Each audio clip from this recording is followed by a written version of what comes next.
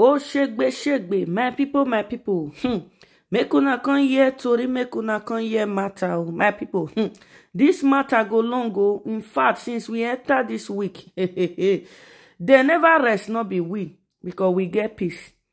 The people when say they don't want make Queen May and May Nation get peace, them never get peace since then, my people. Why? Because them no one get peace. My people, this life, they say wetin person never see, person never walk carriage there. In the case of this Yul Edochie and Judy Austin and Queen May's matter, including the Yul Edochie's family, which is the Edochies, it has really sound clear to us that this life, wetin you never see, you never walk carriage there. And also, this case is a case study to every one of us. If you are there that has been following this matter from the beginning of this matter till date, still going on as a man, as a woman, and you did not pick or learn anything from this matter, you know say you not go feel learn again for your life. I have learned a lot from this particular matter. My people, let's go straight to the point. You guys remember that I came here on my previous video telling you guys how Yul Edochie and Judy Austin was sent out of Otumokbo house, where they went to ask the Baba, Afa for wetin we give you, make you do. In fact, these people they are not even ashamed of what they are doing anymore. They are ready to do everything publicly because they don't see and say whether they do an hide or them not do an hide, or people go still drag them. Just as Yul Edochie came out to say yesterday that nothing they have not said about him and blah blah blah. And Yul Edochie forget, see, not be we they drag him. Now him they drag himself. Queen May has never said anything. Yes, my people, Queen May has never said anything since the beginning of this matter. Rather, she was seeking for peace between them, of Yul coming back home. When Yul insisted, in the process of Yul insisted that he will not go back home, they lost their precious son.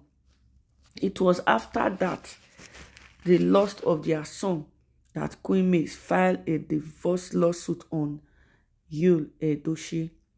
And also, another lawsuit has fallen upon the Edochies. This one is not between Queen May and Yul Edochie anymore.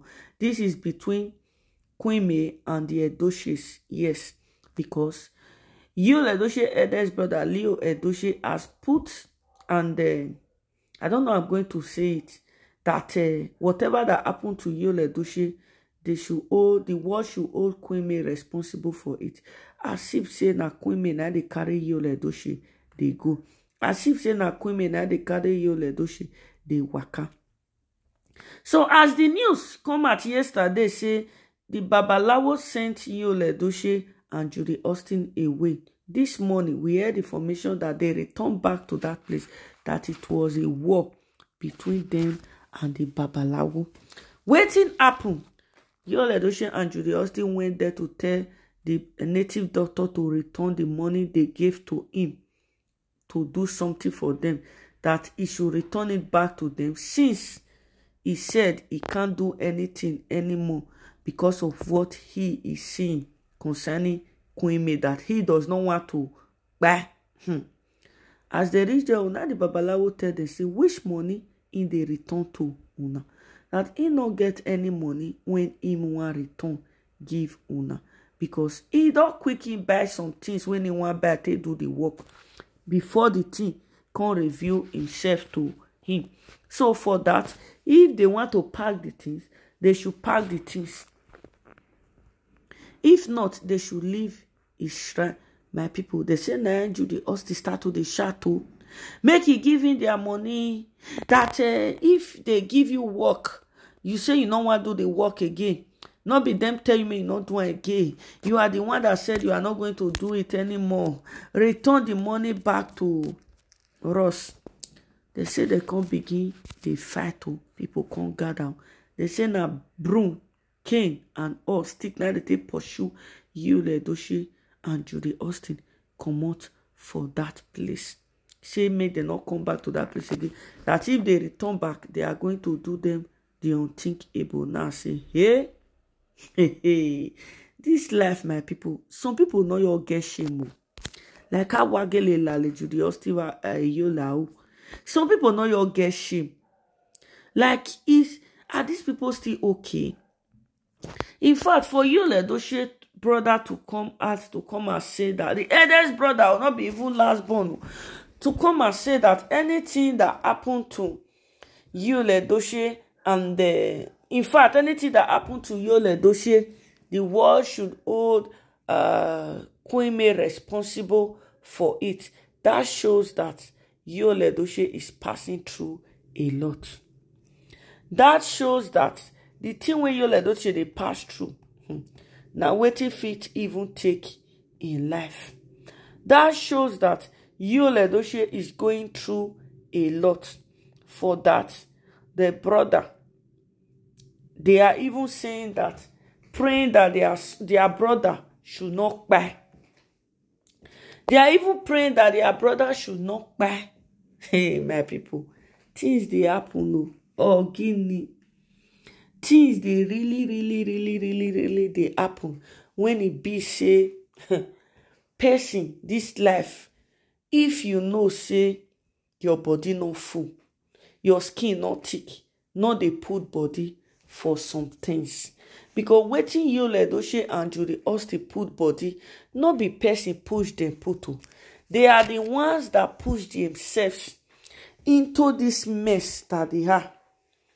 They are the ones that push themselves into this wahala when them dey.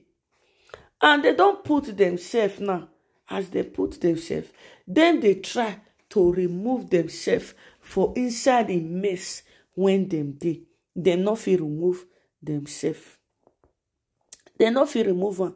Nah, then with Babalawo, now they fight. Like, if God is with you, who can be against you? He said they shall gather. As far that gathering is not of God, they shall be destroyed. As far that gathering is not of God, confusion, frustration, they go begin they fight themselves. Imagine Babalawo when they carry Queen May matter go give. Now all of them come begin they fight now. Now all of them come begin they fight themselves now. This one not be God work. This one are the handwork of God now. This is the handwork of God.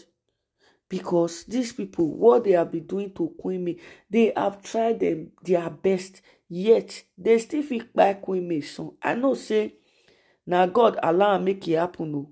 Because if God no allow, it not go happen. But no problem. We cannot question God. But these people should just let go of Queen May. There's a comment I saw yesterday when somebody was saying that Queen May is a bad woman. Not even a comment, a video. That Queen May is a bad woman, a woman that can allow her children to be talking down on their father, or because their father insisted of marrying another wife, blah, blah, blah. I was like, this life, what some people cannot take, that is what they are dishing out to other people. But no problem, all thanks to God for fighting this battle for us, for always standing by our Queen May, for not putting women nation to shame. My people, God go bless you now. Make una help me share this video and tell me what you think. See you guys on my next video. Bye-bye.